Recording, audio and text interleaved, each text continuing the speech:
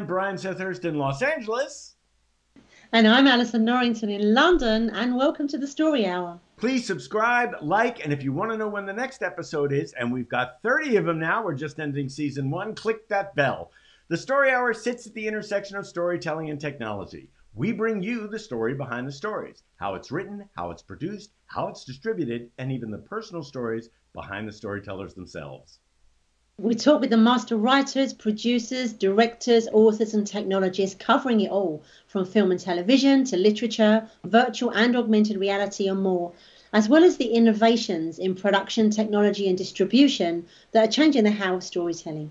Our guest today is CEO of Healium. That is Healium, a virtual and augmented reality tool for human performance that's powered by the user's own brainwaves and heart rate. After 20 years as a TV reporter covering trauma, the media diet of reporting the day's headlines ultimately made our guest sick. She developed Healium for herself as well as the 41 million others who struggle daily with anxiety. Our guest is also a former interactive TV news journalist for the NBC, ABC, and CBS affiliates in Missouri, a 12-time Mid-America Emmy Award-winning TV reporter. She has 25 years of experience building unique media franchises and decades reporting about the world's negativity and trauma in Sri Lanka, Zambia, Guatemala, Indonesia, and Congo. Please welcome Sarah Hill. Hello, Sarah Hill. Hello, it's great to be with you, you story nerds. I am so glad. I didn't tell Allison this, but the first time I met you, we connected. It was instant. And we connected on the level of storytellers. And this was at the very beginning of VR. We're talking back. This was at the very beginning of VR, but it was only 6 years ago when I stopped to think about it. But you started out as a storyteller. You started out as a reporter. You had all that in your background. And when you first used VR, because I want to get us from point A to B, when you first used VR, you were using virtual reality for storytelling. Can you talk a little bit about that and what attracted you to it to begin with? And then we'll talk about how you got to where you are now. Yeah, absolutely. So started out creating experiences for brands. We had the luck to have some large brands send us all over the world, the Amazon, Congo, and Zambia to capture immersive media. And at the time, we were giving a group of aging veterans virtual tours to see their memorials in Washington, D.C. And it was a totally new medium, as Brian described. And it was disconcerting for a storyteller because that frame that we had to have control over the frame for decades as storytellers, suddenly there was no frame and the viewer had that control. So it was a very different way to tell stories that I struggled with at first.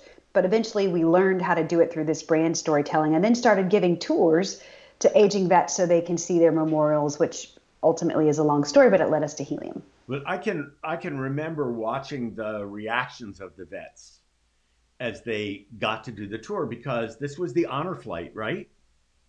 And yeah, so, absolutely. Can you talk a little bit about honor flight? Because it's your background as a storyteller and you're recognizing people's reactions to the stories that you were telling that I think actually led you down the technology path that you're on. So can you talk a little bit about Honor Flight? Yeah, absolutely. And these ultimately are therapeutic stories.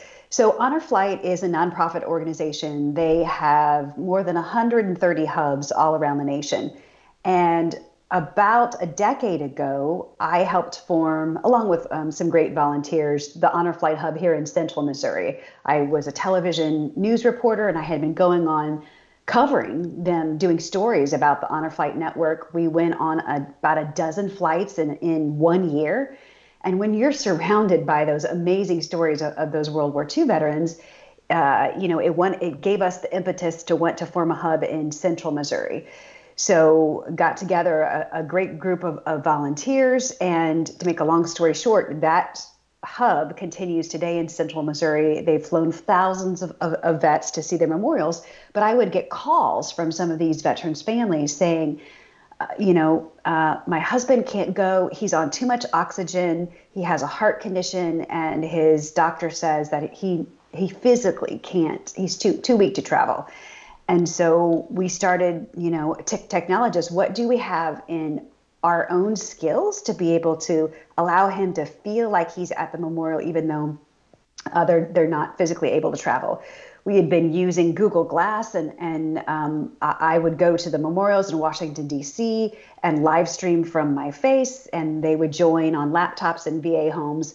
And we did that for about 2 years. And we would be the arms and the legs of the veteran walking through the memorial, and they would tell us what they wanted to see. But obviously, that does not scale. You have to have physical volunteers. And about the same time, virtual reality was coming into existence.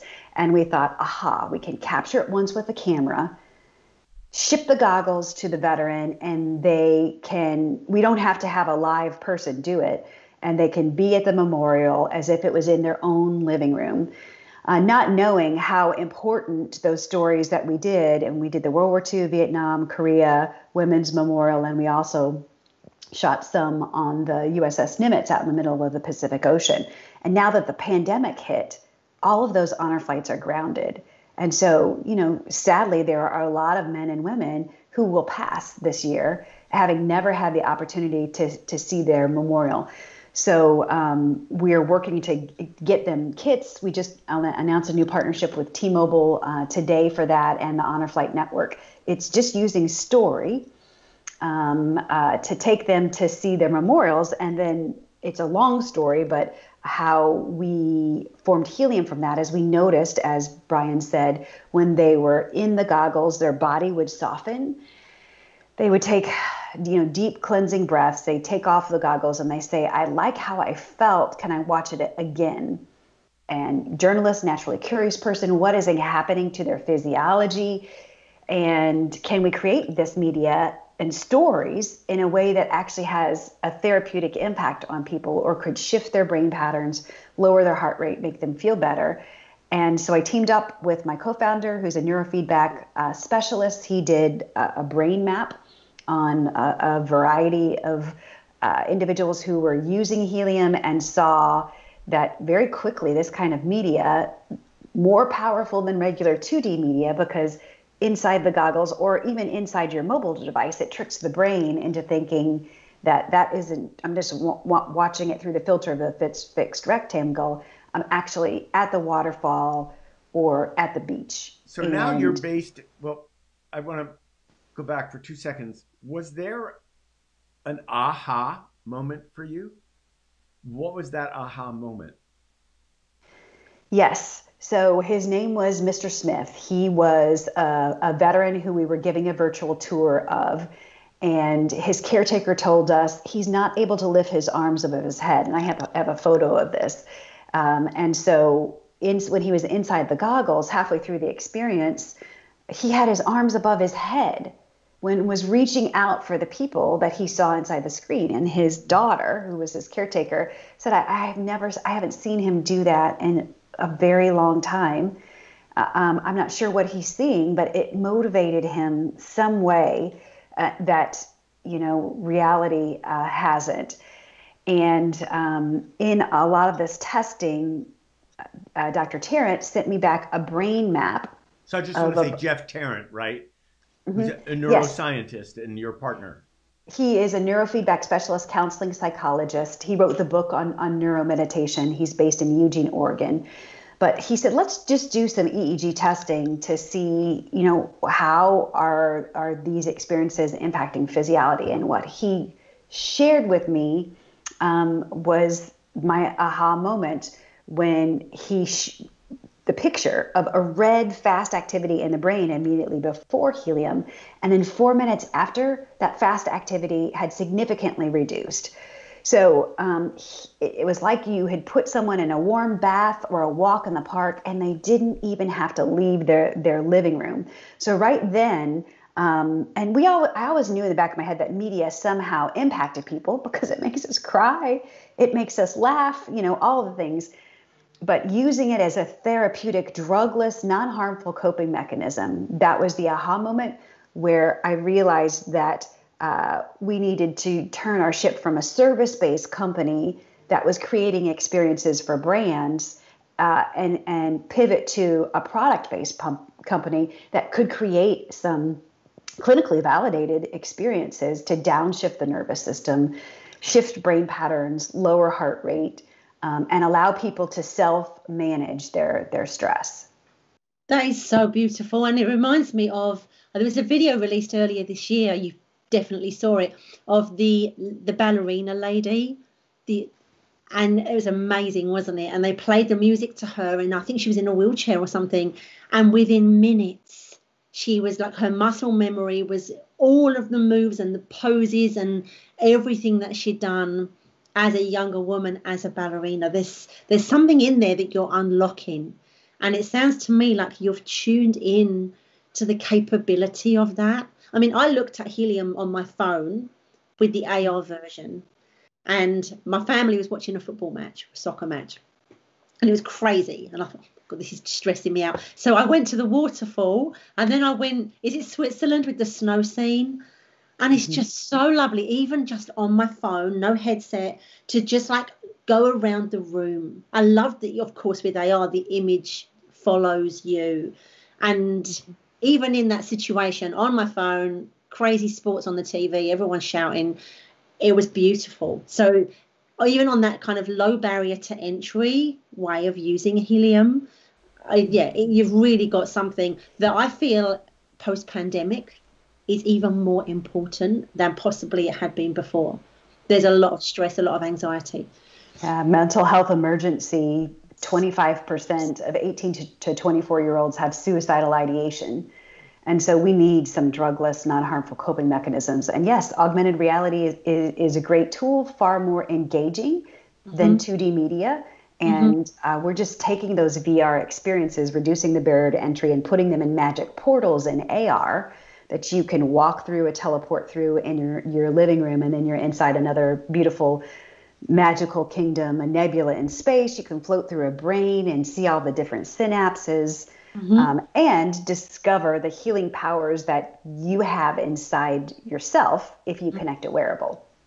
But using the EEG, sorry, Brian, just one thing, using the EEG, like, and the mapping that you've done, like you've overlaid the storytelling onto like a natural kind of rhythm in terms of how we respond and react, which kind of takes things to another level. Because I've said to Brian before, I like putting the headset on and just going into the cinema and sitting in an empty cinema, and I look around at all the red velvet chairs and there's no one in there but me. That alone, I love it, especially when things are stressful. I don't even watch anything, but you've kind of taken that and like turned up all the dials on it, that there's actually a crafted story and a crafted experience. It's fantastic.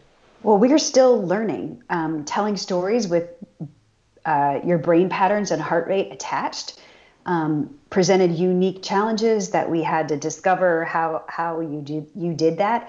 And ultimately, it's not just lean back experiences. These are training experiences of sorts that you are learning to self-regulate. And that's the issue right now, is people can't self-regulate their brain. If they could, we might not have as much medication subscriptions or therapists. Now, Healium is not a replacement for psychotropic medication. It's not a replacement for counseling, which is one of the best things that you can do for yourselves. But allowing the user to learn to heal themselves and to self-regulate their brain patterns is something that even people as an adult have not learned. Yeah, we don't know how to do that. You said to me before, we're in the stress Olympics and nobody's trained, right? We don't know how to do that. We're not taught that at school. Our parents don't know how to teach it to us. Like, it's a lack of education, not a lack of, desire or essential kind of things that we should do. We just don't know how to do it. I think part of it is the interpretation that you're not, if you're meditating or you're even just sitting still, that stillness is non-productive. And so physical exercise, that's productive. You'll have evidence. But emotional exercise, even to the point of developing emotional intelligence through Healium, because it does develop emotional intelligence, it develops social intelligence. But I think your timing is kind of perfect, because when you look, okay, so I attended ViveCon this morning, the keynote speech, Yeah. and when they were talking about Vive for Business, and they have an enterprise storefront, but they talked about all the practical applications, and then they said at the end, we even have free applications for you to manage your stress, for you to decompress. So it's a realization on their part that wellness, and you know yourself, Sarah, because you're talking to these people who the heads of wellness are at corporations. Like now there are entire departments dedicated to the wellness of the well-being of the people. So you have a cultural revolution taking place for, mutual respect and honoring, but now this is also about honoring the self and honoring what needs to be healed. And what I love about the brilliance of this is that it totally came out of your storytelling experience, but it also came out of your story worlding experience. So what you did for veterans, all of the stories that you've told in news, you just wanted people to be closer to the story. When VR came along, this is just my observation, Sarah, of having known you. When VR came along, it's like, okay, now I can take them into the story with me. And then with the veterans being able to see that once they were in that story world, there was a physiological reaction because everybody talked about the empathy response. Everybody talked about, tricking the brain and all that, but there wasn't the kind of evidence, except in academia, there wasn't the kind of evidence that you were creating for, excuse me for saying so, a commercial product. One that says, okay, this is based in science, folks. This is what we know. And what I think will be really interesting as you grab data and you go along from your experience is just my observation. I wanted to ask you about this is, do you think that you will contribute with this to what I think will become the ethical responsibility of storytellers and virtual reality creators about the effect that their content has on the body? Yeah, it's a great point, and so important for your storytellers who are listening to know that absolutely what they create impacts physiology. In not just our peer-reviewed research, but tons of peer-reviewed research out there about immersive media, and the unique implications that has on the storyteller to ensure that they're not doing something that makes users disoriented or sick, or audio that's coming from the front that appears to be coming from the front but actually comes from the back. And because it is such a powerful immersive medium, that those creators have a very high responsibility to ensure that they do no harm, which is usually a mantra in the medical community. But in this VR-ceuticals, AR-ceuticals, digiceuticals, whatever you want to call them, people are consuming your media as if it's food, and it's absolutely having an impact on your body and your mind. And so, you don't want to make food that makes them sick. I'm just going to put in a little side plug, if you will. We do a Thursday at noon, every Thursday at noon, we do a clubhouse and we explore different areas. You brought up the physiology of storytelling, which I think is an amazing topic. So Allison, let's make a note and let's have Sarah contribute to a clubhouse. I think, there has been visceral reaction when you're in the movies, and there's visceral reaction to really good storytelling, but there's a continuum to it. And you're at the end of the continuum where you're immersed, whereas you're no longer at arm's length. So I think what Allison and I would like to do is we actually have an instructional video that's on your website, which is at, what is your website? Healium? Tryhealium.com. Tryhealium.com. I remembered it to find it. I just couldn't remember it to say it right now. So I would like to play that video so that people can know what it's really about. So this could show my own technical limitations, but let's give it a shot, shall we? Hi, I'm Sarah Hill, CEO of Healium. Thank you for trying our products. The simplest way to use Healium is without a wearable. These are beautiful, nature-based escapes that have the option to be powered by your brainwaves and your heart rate in virtual or augmented reality environments. Let's talk about the difference between virtual and augmented reality. Virtual reality includes these goggles that you put on and you're completely taken somewhere else. You don't have the ability to see the real world. All you see are beautiful nature-based escapes inside a computer-generated environment or inside 360-degree video.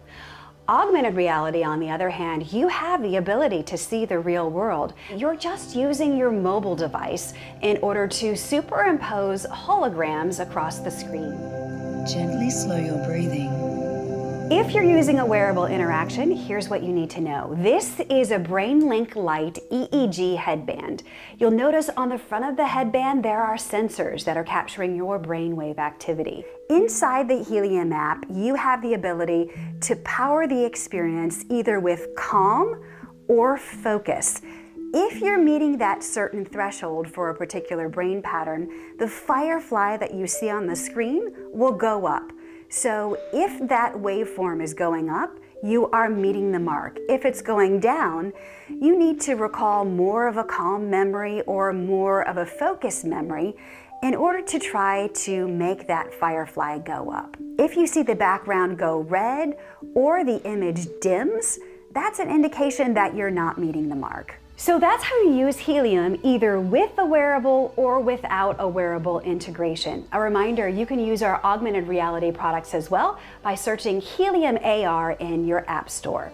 For more information, you can go to tryhealium.com, check out our science section and all of our peer-reviewed journals.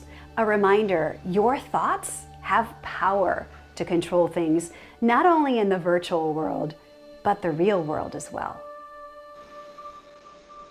That is freaking brilliant. All your on-camera experience comes to bear. I know. I lived in a box for decades. They let me out for good behavior, and then I actually built something. So, yeah. You know, I don't know if you remember this. I do have a bit of a competitive side. But when I first tried this with you, I actually was trying too hard. And the harder I tried, the worse it got. And so I was actually stressing out. I remember you said, don't try so hard. But I was actually stressing out over not being able to achieve, which was completely the opposite of what the intention was. And it was like, I guess there was a part of me that wanted to know, to show myself that I could do it. So even that realization about stressing out over relaxing was a lesson, and I hadn't even really experienced the program yet. And I think that's like a friend of mine who bought a bracelet with gems on it to relax her, and it kept coming undone, and she got so stressed with it she threw it across the room and broke it. Well, That's shortly after, we've installed difficulty settings. So everybody's brain patterns are different. And so while it gets a baseline when you come into the app, you can adjust it easy, medium, or hard. And we always encourage people to put it all the way easy, which makes it impossible to fail, because you've never controlled anything with your brain patterns before. And so it's incredibly awkward, much like lifting weights, when it was incredibly awkward the first time you used that muscle, and you're building that muscle memory. So the notion that when you come to Healium and you're using a wearable that you're going to be relaxed. No, this is training. It's a training tool. You are training your mind. And with that training comes, different levels, and you have to form the ability to recognize what memory you need to recall, or what object or sensation you need to focus on, and in order to make that firefly go up. I remember you had asked me if I had a pet, and you told me to think of my dog. And I told you that my dog had passed, and you said, this doesn't matter, just think of your dog, think of that. And it worked, and it was just lovely. So we are actually, before we all stress out on time, we are actually at the end of our first segment. We're going to welcome you back next week when, as we say, we'll all be wearing the same things, because this is about sustainability, not using too much laundry detergent one week to the next, stuff like that. But we want to talk about the various applications for the future and what you have in store, and also the state of the industry, where we are post-pandemic, what we're coming out of, what we can expect from virtual reality, augmented reality, extended reality, and what the opportunities will be there for self-care. So we'll be back with Sarah Hill next week on the Story Hour, and Allison and I hope you will join us then. We'll see you next week. See you then.